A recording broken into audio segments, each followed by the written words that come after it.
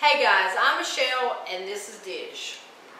And Dish has a story that she wants to share with you guys. Some of you guys know us and some of you don't. But we're hoping that this story gets to the right chains and that we can actually get something from it. Like it can go to the right channels and something can happen here. So basically, Dish has a story to tell you guys about her dad. And I know there's a lot of stories going on about the VAs, the Veterans Association, mistreating their people, patients, and there's just a lot of stuff out there right now about it. So, Dish has a story along the same lines as some, and she wants to share it with everybody. She wants to put it out there. So, that's kind of what's going to happen. She's going to share, this is something she normally wouldn't share with just anybody, but she thinks that it should be put out there, and I think it should too. I think everybody should know what's going on. Right. And in your dad's honor to do this. So, what branch was your dad in? Army. In the Army? Yep. And he was in the Vietnam War? Yes. He also was a POW. Yes, he was awarded a Purple Heart for being a prisoner of war. Right, so he was a prisoner of war. So that in itself right there is a big thing. Because he was a vet. Yeah. Your dad passed away June 29th of 2015. Yes. Okay. Where was your dad at? What place was he at? It was Grand Rapids Home for Vets. Okay. In Michigan. And he was there because why? I mean, I know that you tell them a little bit of what was going on with your dad, why he was there, and what injuries and stuff that he had from the war. Okay, well, he was exposed to Agent Orange, which, just about everybody was, and it wreaked havoc on his body. He ended up having renal failure, and he lost both of his legs because of the Agent Orange. And he did get diabetes also.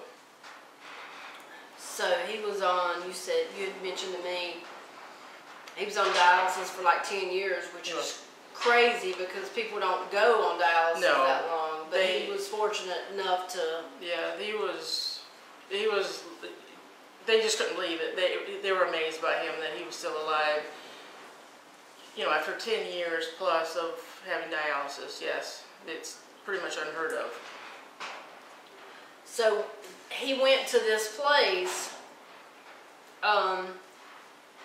this Grand Rapids Home for Vets. He went there because your mom could no longer, or you could no longer help him, like physically, like upper body strength. Yeah. I mean, he would go to dialysis and he would be drained.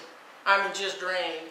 He had absolutely no strength anywhere. He couldn't even get from his chair on the slider board to the bed on his own. He couldn't do anything on his own.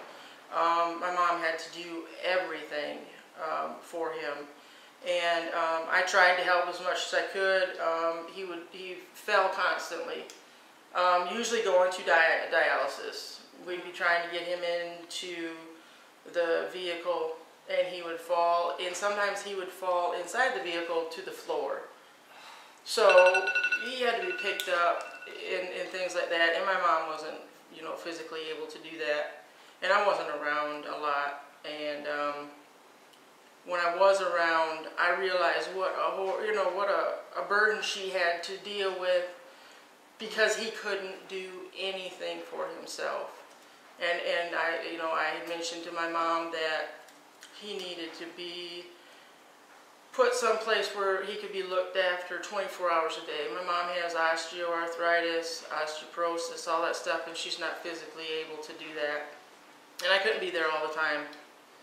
And she said no, and she took care of him for like another year.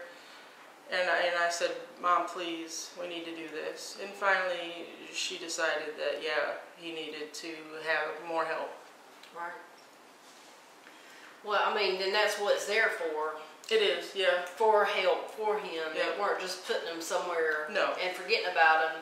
No. Your mom still done his laundry, everything, was there always constantly. Yeah, she went to see him probably 4 times a week, and she always brought his laundry home and brought him fresh laundry, brought him food. Sometimes they would go out to eat together and all that stuff. So she definitely didn't forget about him or anything like that. So while he was in the hospital and stuff, your mom got some money. Yes.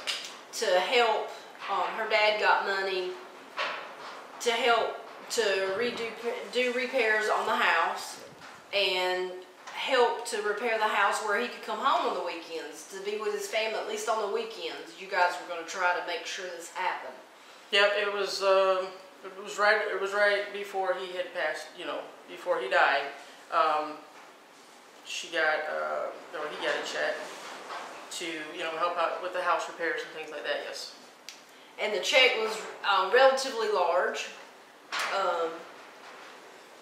And so that was for the house, and every bit of that money needed to go towards the house and, pay bills up, yes. that stuff, because everybody gets behind, and I understand that. So with that being said, just keep that in mind because there's more to this story, guys. So keep that in mind. He did get a lump sum of money, and it was to go towards the house of fixing stuff that needed to be done, so on. So he passed in June 29th of 2015. Yes. And when he passed, he was at the VA home. Yes. So tell everybody a little bit about, you guys got like 3 different phone calls. Yes. We had 3 different stories surrounding his death. So nobody at the home knows how he died except for one person. Yes. But nobody knows how he dies. A nurse calls you up and tells you he had a heart attack the same day that it all took place. Yes. But she's not a coroner, and she doesn't know. She wasn't the doctor, so she just couldn't throw out there to you, oh, he had a heart attack. But she doesn't know because nothing has been completed yet, no death certificate. So she couldn't, she couldn't say. But she did. There was a story that he got caught on the seatbelt and choked to death. Yes, that was I think the 3rd story. That was the last story. That one was he died in bed or something yes. to that nature. He died in bed. In bed, yes. And then there was another story that it makes, just that he fell over into the bushes outside. In the bushes, yes, and died of a heart attack. So this was like 1:30 in the morning, guys, and this is a facility that has nurses that are supposed to be monitoring patients. Now, he did have diabetes and stuff, and you said there at the end he wasn't kind of in his right mind and stuff. Right. Like he was kind of different. He was. There was a huge change in my father. Totally, it was kind of like not the same person. Okay, so with that being said, they're going to let this guy go out in a motorized chair. Yes. At 1:30 in the morning. And somebody had to have gotten him out of bed and put in the chair for him to do this. He couldn't have done it by himself. Okay, so you got a resident or a CNA, whatever you guys call them, to help her dad into a chair, his motorized chair, so that he could go out and smoke a cigarette at 1:30 in the morning. 1:30 in the morning, yes. Now, I don't see where should have happened at 1:30 in the morning. I mean, I used to be a smoker. I know there's cravings, but at 1:30 in the morning, especially in Michigan and it being cold, yes. I mean, I know it was warm, but just to an older person, especially somebody on dialysis, their blood is not. You're right, and and June's not exactly, Right, but that's what I'm saying. Cold, yeah. Why was he out? Why would they? I mean, he could catch pneumonia. Him being on dialysis, anything could be, he could catch anything, and then he couldn't go to dialysis and stuff. Right. Just, putting that out there. Mm-hmm. So, they don't know, nobody has told you or your mom or your family exactly how he died. You guys have no clue. No. No clue. Nobody has told him anything for definite, this is how your father died. Do you know what it says on the birth certificate? I don't know. Oh, I didn't see it or anything. That's yeah. Well, it just says that it was a heart attack followed by strangling. Strangulation. Strangulation, yes. Yep. So he was in the bed, he was in the bushes and had a heart attack and died, and then he got strangled on his seatbelt on. Supposedly, you got a man that has no legs. He was relatively a large man. Yes. And he got choked on his seatbelt. Now, yep. The seatbelt goes across you here. Yeah. So that means he was out there long enough to slide down. Slide down, yes. To where it would have choked him. Yep. And nobody was around monitoring, no cameras, no nurses walking, nobody checking on nobody or anything, and he just sits there and strangles to death. There was a man with him, another resident of the VA home, and apparently they were outside together, and he went for help, but it was too late, and he was asked by lawyers how my father died, and he's too afraid to tell how my father died.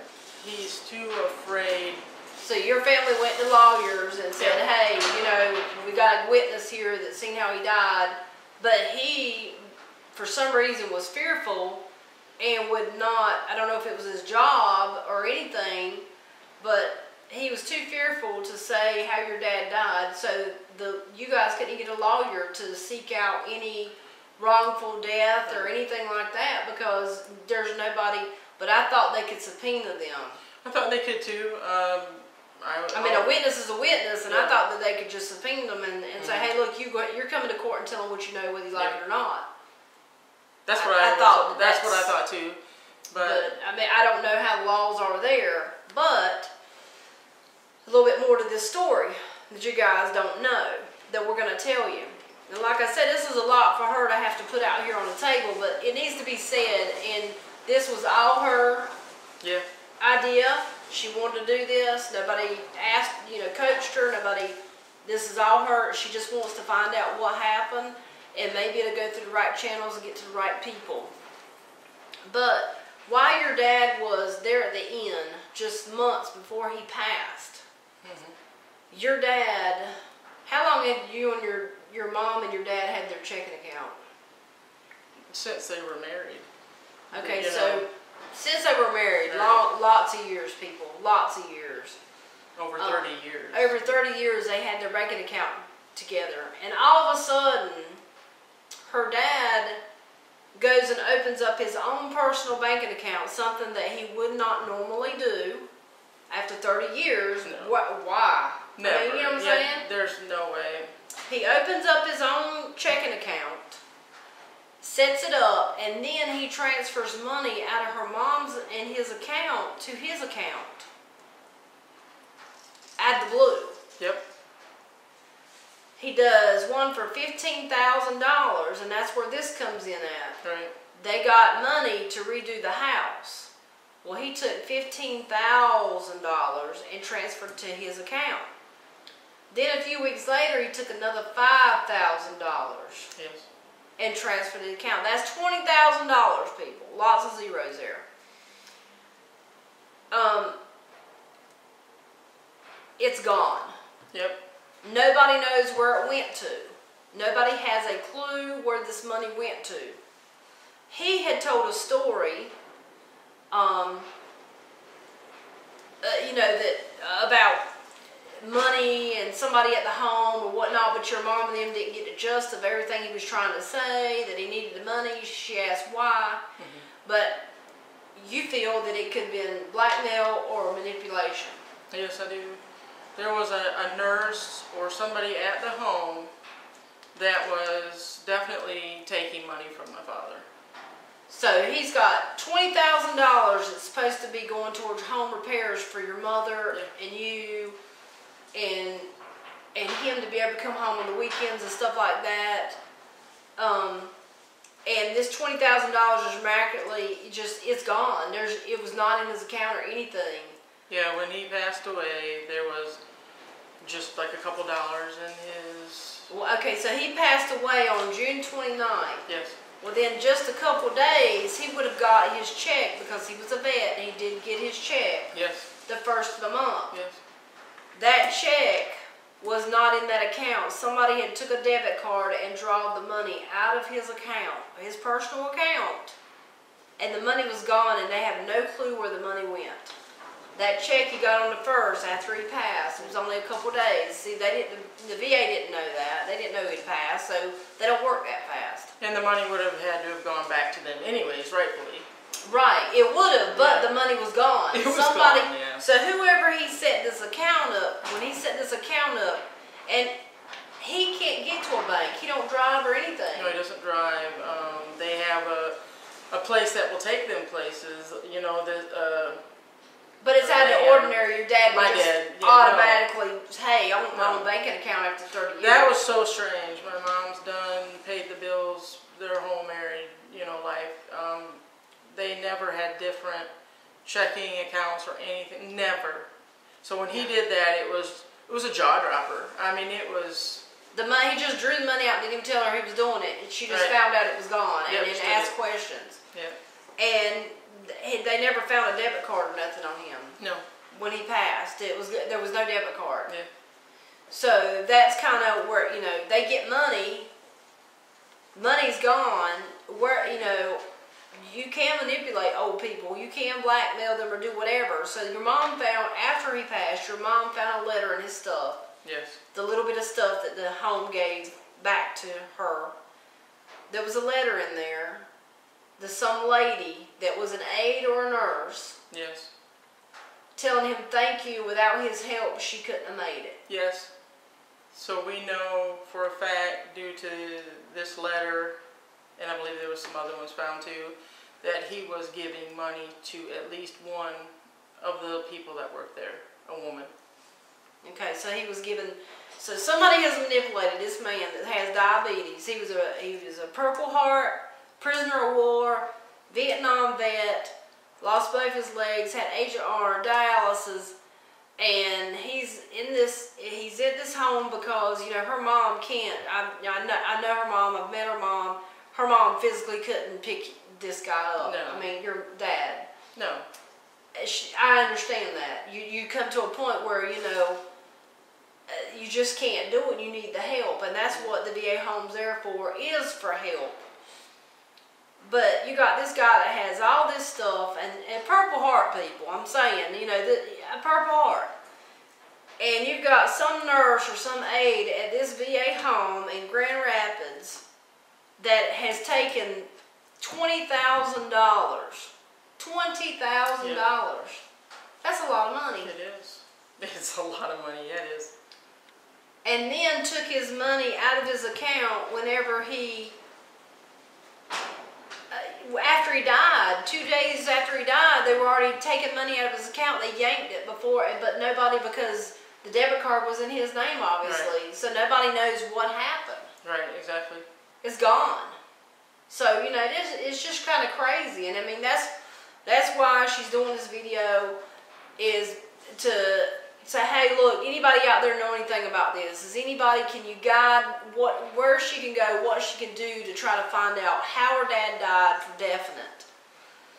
And, you know, what your rights are and stuff. Yes, exactly.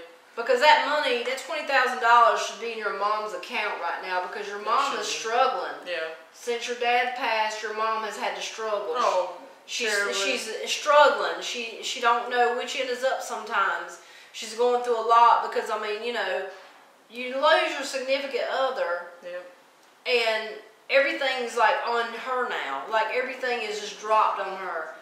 And she could have done so much with that $20,000. Oh yeah, I mean, she could have, I mean, a lot of stuff, just personal stuff that we're not going to get into, that could be took care of, and she would not be worrying right now. Right.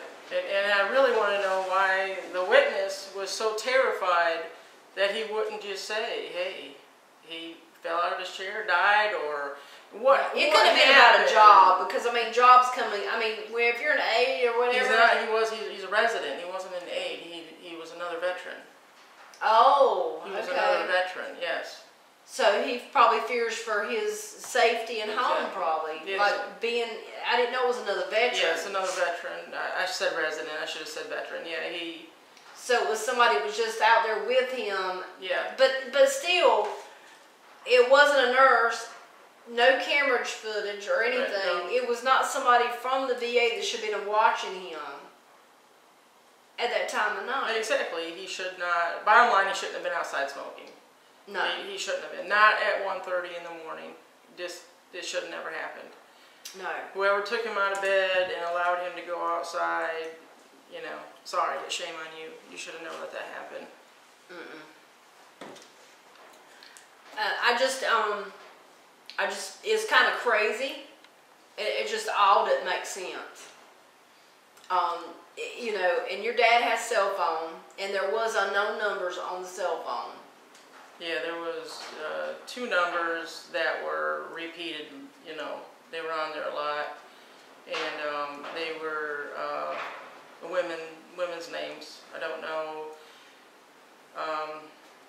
See, I don't think the lawyer looked into any of that stuff. But her lawyer said, no, this person won't testify, so we have no case. And I just think that's bogus. I think that's bull. Yes, I think that you do have, I mean, a wrongful death suit or something. Yeah. Because, I mean, you don't even know how he died. And if he was out there and he shouldn't have been, I mean, that's a no. I mean, yeah, I mean, but how many people else has died and they've swept it under the rug? That's what I'm calling it, sweeping under the rug. Yeah, that's. Because nobody's trying to do anything. I mean, your family's tried, but they just shut them down. But they need a bigger voice. Yeah. And I guess that's what you're looking for, a bigger voice. Most definitely. I mean, it's been you know, over a year now, obviously, and you know, we tried the lawyers, we tried all that kind of stuff, and I guess we just kind of left it alone for a while. But you know, now that other stuff is going on, you know, recently with the VA, maybe it's time to, hopefully somebody will see this and do something about it. I mean, maybe, just hopefully. Somebody can be her voice. Somebody, right. You know, some of the bigger people can be a voice or something, and put it out there. I mean, because it's not, you know, it's not right. I mean, she should know how her dad died, and you should know, your mom should know where that money went. Exactly, yeah. And if it was a nurse or a CNA or whatever at the home that manipulated your dad into that money. Exactly. I mean, they could have, I mean, I'm not saying this happened, but I'm just saying as an example. You got this man living there every single night. What if somebody said, hey, you know, if you don't give me this money, I'm going to do whatever to you. Exactly. I mean, and your dad's the type he would have done it. Oh yeah, most definitely. And I'm sure that, you know, I'm sure that stuff happens a lot. Right. You know. Right. I mean, but they took from you guys. Yeah, they did. Nobody was owed $20,000. My mom is struggling right now like you wouldn't believe. So it's unfair on a lot of levels. It is. It is. I mean, if somebody out there knows something, put it in the comments. If you guys know something she can do, or a next step she can take maybe, or, you know, guys, just share this video. If you guys would just share, it'll get to the right people. You know, this is a true thing here. This is a true story. This is the truth. You know, and her dad was a veteran. I mean, a Vietnam vet. We're both military. You know, my dad was in Vietnam. And it just, it touches home a little bit, you know, when people are, these vets and stuff are manipulated and not treated properly. That I know if he fell down that seatbelt, he had some time. He didn't just fall all of a sudden. He's been in that chair for how many years? At least 10. So, and he didn't choke himself before, and all of a sudden he happens to choke. Yeah. I mean, things doesn't seem to add up, and I'm saying that. It just doesn't seem to add up. It makes no sense. So if anybody knows anything, or anybody can help her out, leave a message in the description, or PM her a personal message. You ain't got to put your name and stuff out there, but if there's something you could do, or you know what her next step will be, and it ain't, you know, they've been to the lawyers, and the lawyers won't take the case.